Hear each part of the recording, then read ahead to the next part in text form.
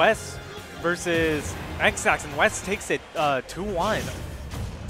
But so winner will play West and loser semis. That's right. Little Mac overcoming Yingling. Not a sight we see too often. Right.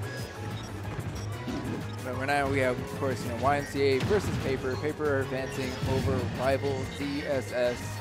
And from what YMCA was telling me, that this is actually a pretty tough matchup for DK. I would imagine because DK is such a big hitbox that he's easily combo food. Yeah, and as you can see, like Paper does a good job of just sort of keeping YMCA in the air and just keeping him in shield. And there's a lot of moves that Game & Watch has, such as like the back air, dude, the up B, the break. Yeah, and it's just tools that YMCA really doesn't have an answer for. And apparently the neutral B is just safe on shield. So there's just a lot of unanswered tools that YMCA has to deal with. Right. But he did say if he does end up playing Paper, that he might go Bowser. So let's see what happens in game 2. But for right now, YMCA hasn't lost his first stock this day. He's got a lot of rage. I mean, I guess the one thing that's in YMCA's favor is that he's not dying for a while. While Paper, on the other hand, literally being a paperweight character, he can die super early.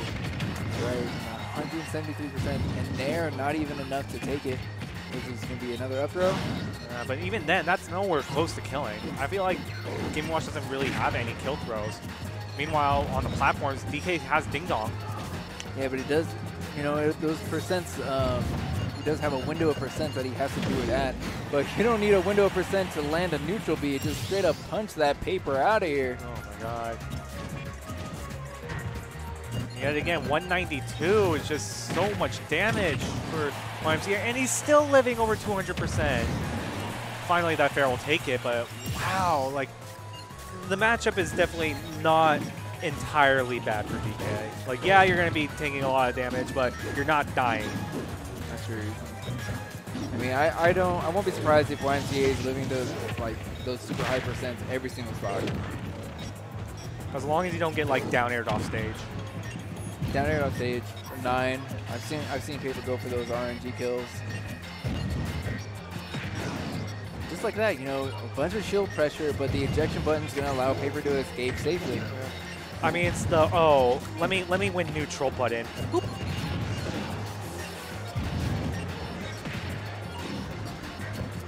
Okay, and for another neutral B. That's 2 for 2. I mean, if he just wants to run into it, like, YMCA will take those stocks to the bank. Good rapid jab. Gonna put YMCA off stage again. This forward air is probably what's gonna clutch it out for Paper. Right. Oh. I feel like he saved him there too, because I feel like YMCA did not have enough momentum to make it back the first time. I don't know. It's really tough. He was flying pretty quickly towards the ledge. With the way that Magna Hands have been nerfed a little bit in this game. You can see him. Tell. Yeah. Paper wanted that spot dodge read, but here we go. The Ding Dong is not quite enough because Paper can just ejection button out of it. Yeah, I'm pretty sure the window for Game & Watch is a lot smaller just because of the ejection button. But I mean, it doesn't matter when Game & Watch is at like 83. This is kill percent. Yeah, this for sure. Yeah, this is kill percent for Game & Watch. Like a back air off stage, like, will do it. I feel like even a back throw could do it, depending on like DI. But yet again, Game & Watch now finally getting that edge guard, killing DK at 180. Yeah, reaching for those up airs. Must not be in the window percent anymore. Oh, okay, maybe he is. Oh, I like the idea. And oh, he is 3 for 3 with those Kong punches. And fortunately, this is going to be a best of 3. I would love to see 5 games between these two players. I mean, this is just a matchup you don't get to see too often. Right. So just for matchup knowledge and exposure. I mean, it's hard to see high-level DK and Game & Watch players. Yeah. Which is why, I kind of wish it was a best of 5. But this is a best of 3, so Paper needs to clutch out 2 more games if he wants to advance. And I'm wondering if we're going to see a character switch from YMCA. He was saying that Bowser's the pick. Apparently Bowser crashes all over the Paper, the 2D character. I mean, his DK has been doing fine so far. I don't see why he wouldn't keep playing it. He's 3 for 3 on punches. Okay. All right. Swear to God, if we have a DK versus Little Mac semis, and then it's just, we have a punch meter in the corner for both characters. I feel like that's not a tool you would use against Little Mac, though. I mean, it depends. If Little Mac comes charging in, you know, he's going to like dash attack or dash grab or something, you know, might be a useful option. Okay, well, forward air has YMCA off stage. Now we're gonna see the rinse and repeat, continuing to use the up B and just the invulnerability to keep YMCA off stage. This is probably the difficulty that YMCA was mentioning earlier. Right. Oh, I mean, but he missed. Oh my God! But I think he easily ate like 60% off of that one move. Oh, for sure. Is that the pseudo percent? Oh no! Get me out of here. Okay, back air connects now. YMCA has this opportunity for a ledge trap. I think he's looking for the punch. I think he's looking for it at this point. Oh, yep, there was. I feel like he wanted Paper to back air there, but down, oh my God, down air almost didn't kill there. That's insane. Good news for Paper that it did. All right. But can Paper make the most of this stock right now? Man, at this point, like, Paper can actually just kind of sit back, wait for YMCA to approach, throw out all the breakfast items, and then YMCA gets a little bit too close. Guess what? I'm out of here. Oh, but the up B does connect. That super armor is so crucial. And then because it like moves in with him, like he brought him all the way to the edge of the stage before he got launched out. Wow, that was like 30%. Yet again, that evac compulse.